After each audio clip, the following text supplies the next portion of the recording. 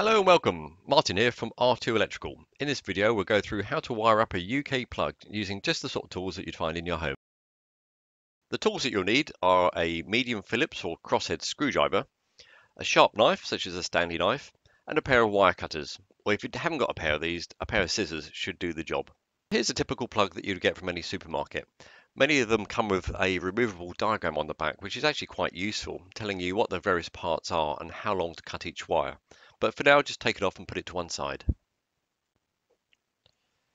So here we have the plug, and it's actually in two parts held together by that screw. And these two screws here are the thing that hold the cord into it.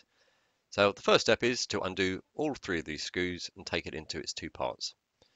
So here we are undoing the main screw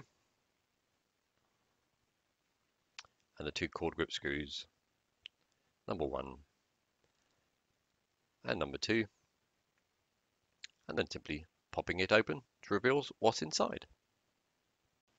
So let's take a quick closer look at the plug itself. What I've done is use the card that comes with the plug to colour it in to show you which wire goes where.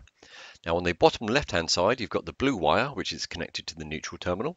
On the bottom right hand side you've got the brown wire connected to the live terminal and the 13 amp fuse in this case.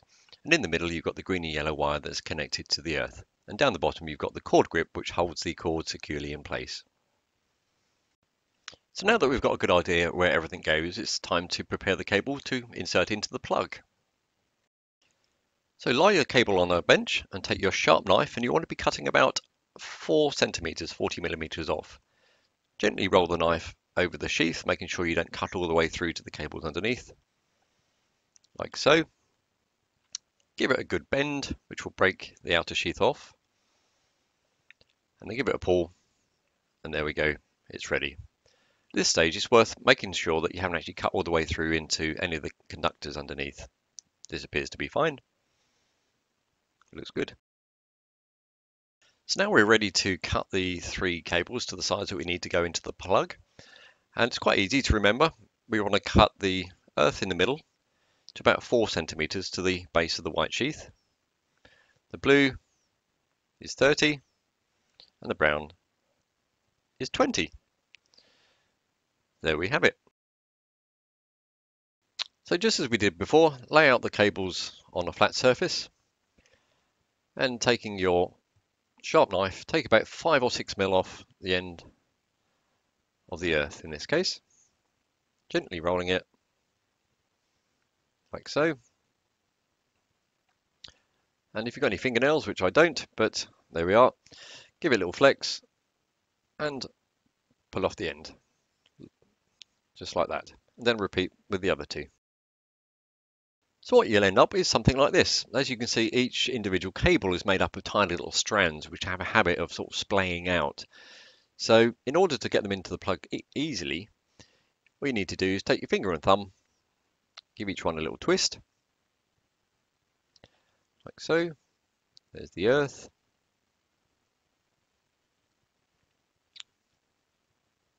And finally the neutral. Just tidying them up, ready to go into the next stage, which is putting them into the plug. Now when you get the plug, you'll notice that all the terminal screws are down, so you can't actually get a wire in. So what you want to do, just go around each one of the 3 and unscrew them until they look like this. So we're nearly there. All we need to do is to take the wires that we've prepared and pop them in, making sure they're all nice and tight. Notice I've bent the blue back. It just makes it a little bit easier in a minute. So take your earth, which is the longest one. Generally it's easy to do the longer ones first. Screw it in nice and tight, making sure you've got no exposed wires anywhere. Just tidy up the blue. Pop the blue in. Again, making sure that's nice and tight. And sort of flip it over, which means that the live will go in nice and tidily.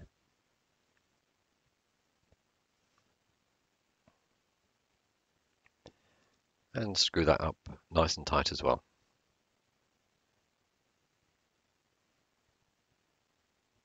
There we are. You can give it a little tug to make sure it's all nice and tight. Flip over the clamp to hold the cord in place.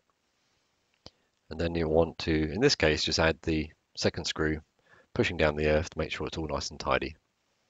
Okay, looks good. So flip it over and take your screw and screw that down nice and tight.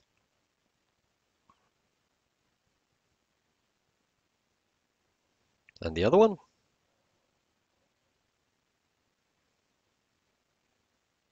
Oh, not quite tighten that one up enough.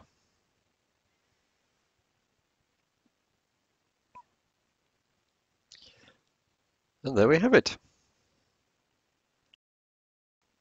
And there we have a close-up of the finished product.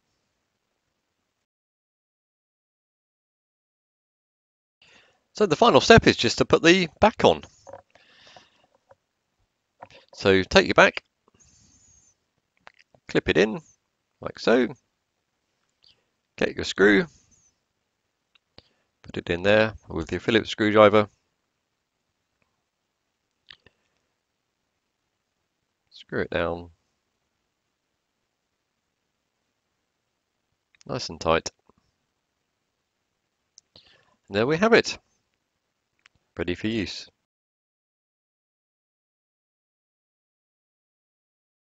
So you've learned in the video so far how to wire up a plug correctly, but it's good to look at some of the things that might go wrong. One of the most common faults is when you're removing the outer sheath that you cut a little bit too deeply and actually cut into the cables inside, exposing the bare conductors. If this happens to you, just snip all the cables off and start all over again. In this second, rather dangerous example, at first glance everything looks neat and tidy, but unfortunately you notice that the brown and the blue are in the wrong place. In this dangerous example, well, there's not much right with it, to be honest. The most dangerous thing that stands out is there's far too many exposed wires. And what's happened here is that the earth wires probably touched the live wire, causing a spark, a fire, or possibly electrocution. Secondly, the neutral cable hasn't been cut correctly, so they've tried to kind of shortcut and get it in from the bottom when it should be going round from the top. And thirdly, the clamp that should be holding everything in place isn't actually clamping the outer sheath of the cable. So if you give it a tug, it's likely to pull things out. That's an example of how not to do it. And finally, in this last example, although the plug itself is wired up correctly, I think what's happened is the fuse may have blown and they've replaced it with a bit of tin foil, which is actually a really dangerous thing to be doing. So don't do it. So thanks for watching. I hope you found it quite helpful. If you've got any comments that you'd like to leave, please do get in touch. Thank you very much. Bye now.